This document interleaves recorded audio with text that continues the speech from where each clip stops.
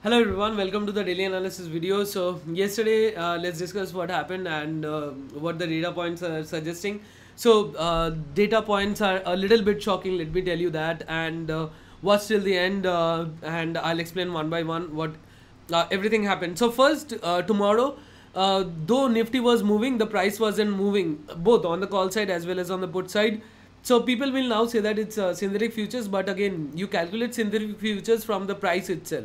So it's just a justification. So anyways, now coming down to the charts, like just look at, for example, like let's take 22,500. Okay, so now let's look at the price. So it's like at, let's say at 11:05 the price is at 110, and at 14:50 the price is at 110. Okay, so 11:05, let's look at when Nifty was. So 11, yes, so 11:05, so this is when Nifty was. Okay, 11:05, this is the starting of the candle, so almost at, let's say, 22,530. okay, 22,530. Now where was Nifty at? Around 14:45. So it was at around 14:45. So look at here, so 14:45, it's at 22,550. okay, so almost like it fell at around 80 points, but still price is the same. So that's why, like so basically, like in India, like the base price is not the spot price which is taken. It's taken, the future price is taken. But anyway, still, like what can you do? Like if Nifty is moving and you don't get the price, though, even if you take position. So yes, now talking about our trade of the first trade of the day. So it was like taken in the morning at around 10:24 a.m. We bought like calls there, and I shared it on Twitter as well. Here, if you look at the time, it's 10:26 a.m. So someone was trying to take Nifty up, and that is also getting reflected in the EOD data as well. So exactly at our support 22,516, you see someone did try to take Nifty up, but they failed. Okay, so I posted it on Twitter, but I said that it's a little risky. Why? Because our money flow was negative. So our money flow was in the negative zone at that time, but our support level was working, and someone was trying to take it up, and that's why, like we went, and now you can see that 22,500. If you look at here, that is 10:24. So this is where it was bought at 113, and then it went to 124. The price went to 124. Again, price could have moved higher, but again it did not yesterday. Next, talking about the next trade was shared on for the members here. That is 10 here 11:08. Okay, again we bought 22,600 CE at 104.50. So again we like I took the advantage of this move, which was, again, it was taking support there.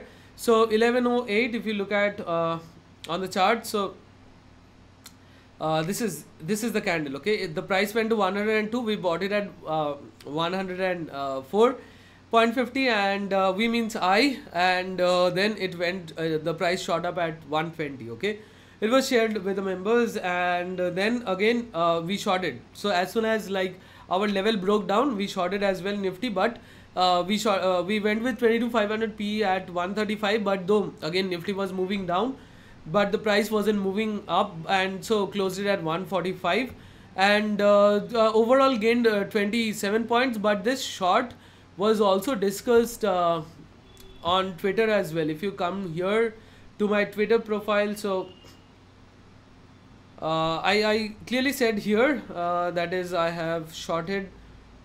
So here was the one. Okay, shorted Nifty, but the premiums are not hardly increasing with the move. So that's what I even showed it to you on the chart. So nothing could be done, but yes, again 27%. So almost like, if you look at the buying prices, almost like near about 100. So 27 points or 27% is also not a very bad for a Friday like this. So anyways, if you want such analysis, you can be a part of the derivatives indicator group, and I have extended this offer for this weekend, and it will no longer, till tomorrow it's valid, and it won't be valid from Monday onward. So if you want to be a part of the derivatives indicator group where you get access to these money flow indicators, as you can see, like it showed that Nifty can go down, the scores went negative, and then Nifty went down. And yes, so the thing is that you get access to these money flow indicators, and you get access to the Telegram channel where I share my trades, as well as share my analysis about these HFT traders or the big guys. Now let's go to the data points and show you that yes, who was it who was trying to take the market up here. So let's come here, that is, let's go to the EOD data. So first of all, futures data is really shocking, because FIIs, the amount of positions they closed yesterday, that is not yesterday, the on Thursday, monthly expiry, so almost the same amount they have again initiated in the future short. And but they some FIIs, they have also taken futures long. So I think these are two different FIIs, one is long, one is short, but the short ones are really heavy. Okay, now let's come to the option chain. Option chain FIIs are like option buyers now. They have bought puts and they have bought calls, but they have bought more puts, huge amount of puts they have bought. And not only that, prop decks have also bought puts. And here let's come to the data. So this is the one who bought calls. So they were trying to take the market up, and we went with them in the morning, and we gained. Okay, so that's how you basically have to survive in option series, right? Like what the timing is going right now. So you have to catch these big guys and go with them, take your profit and get out. Okay, so you can't wait like bhai 2x 3x, let's wait. So if you wait, you are gone. And when it really sometimes it goes 2x, you miss it, okay, fine, don't regret. Okay, because out of let's say out of 10 times, 5 to 6 times this will happen, that is, it won't be 2x, or maybe like 8 times also it won't be 2x, only 2 times. So if you regret 2 times and do the same for 8 times, you will be wiped out. So don't regret. Now let's come to the other points. And also, not only that, we also captured 2x. Okay, this week we captured 2x on Thursday. I showed it to you. Okay, so I mean, it's not like you don't even also capture. Now coming back to the data point. So what's the data point saying? That is, FIIs, like some FIIs are long, some FIIs are short. For now, Gift Nifty is up by 75 points. And also prop decks, what they are doing, they have heavily shorted calls, heavily. Okay, very heavily they have shorted calls. Like, just look at the number of call short and number of put short. The number of call short is double, exactly, like almost double. So now coming down to the other data points, that is put buying has been done again by these prop decks as well, heavy put buying. So what do they know? Like, we don't know. So is again some war is going to escalate or something? Like, it's like a shocking data, because elections are going on. Like during these times, usually like the government won't want the market to fall. So index management should be going on, but again, why then these put buyings?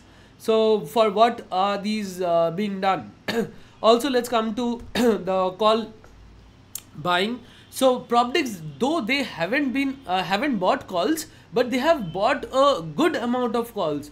Like, they have properly hedged their positions. Okay, so that's what I'm saying, that these days index management would surely go on. So that's why they have shorted calls huge, but they have properly hedged them. Okay, so that's the thing, that is like they have properly hedged them. And so even if market goes up, I think with their put buying, they would do put short and to cover up their losses in the put buying.